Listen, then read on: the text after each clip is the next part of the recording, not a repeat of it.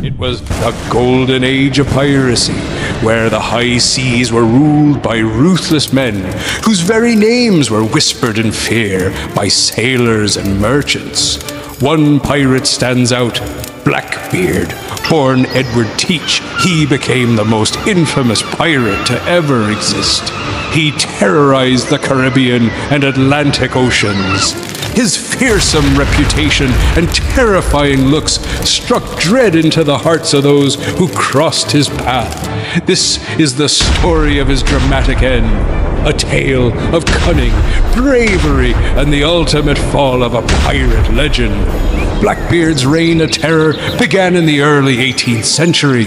His signature look, a wild black beard adorned with lit fuses and a bandolier of pistols across his chest. They became a symbol of fear. He captained a flotilla of vessels, the flagship of which became the Queen Anne's Revenge, a 40-cannon French slave ship he appropriated.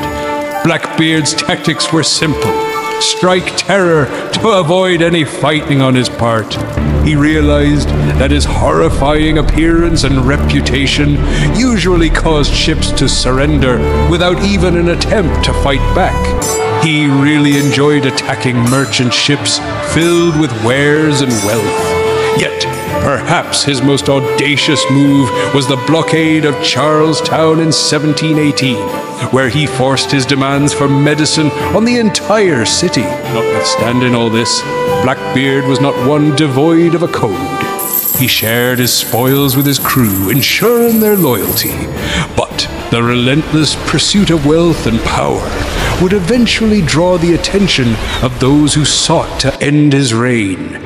By the end of 1718, Blackbeard had taken refuge in the inlets and bays of North Carolina, an ideal hideout because of the dangerous waters and remote location. But little did Blackbeard know that he had not covered his trail so well. Alexander Spotswood, the governor of Virginia, was on a warpath and had set his sights on bringing Blackbeard's piracy to an end. He dispatched Lieutenant Robert Maynard of the Royal Navy to hunt down the infamous pirate. Since what Blackbeard had in mind could not be achieved using mere force, considering he was a seasoned officer, what was on Maynard's mind was his plan with two sloops, the Ranger and the Jane, to sail towards Ocracoke Island. His intention was merely to trap Blackbeard unaware and make use of the element of surprise. Anchored in a cove near Ocracoke Island on November 22nd, 1718, Blackbeard and his men were completely unsuspecting of the looming threat. It was dawn as Maynard's ships began to move into sight, pursuing them. Blackbeard, always the cunning tactician, ordered his men to stand by at the cannons. So, as Maynard's ships approached, an intensive cannon battle commenced, its roars echoing through the water. The first round was fierce. Blackbeard's guns tore the Ranger asunder, causing it great damage. But Maynard had taken this into account. He ordered his men to lie concealed under the deck, out of the way, so that the Jane would appear unable to fight. Thinking he had the advantage, Blackbeard gave orders to send men on board the supposed crippled ship. The pirates were in the act of swarming the deck when Maynard sprung his trap and rushed his men from below decks to meet them in a vicious hand-to-hand struggle. The conflict was savage and confused, and there Blackbeard towered, battling like some wild demon of the sea. Maynard, skilled and vigilant, responded in equal form. The decks ran with mingled gore where these two fought, leaders in the fray. The fight seemed to last an eternity.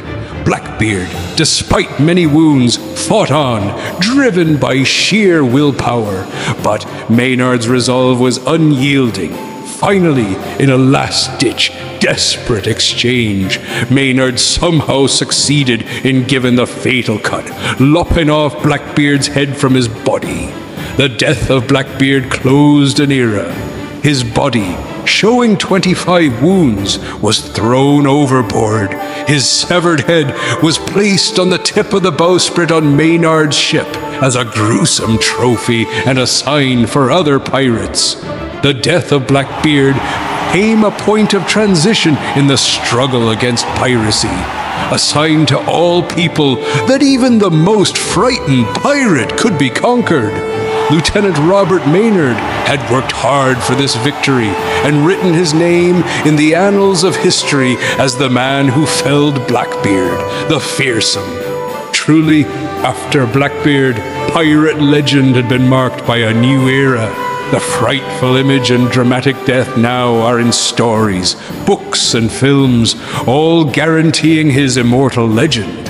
Still, he is the symbol of wild and lawless freedom in the pirate's life. The inevitable end that follows that road is inescapable.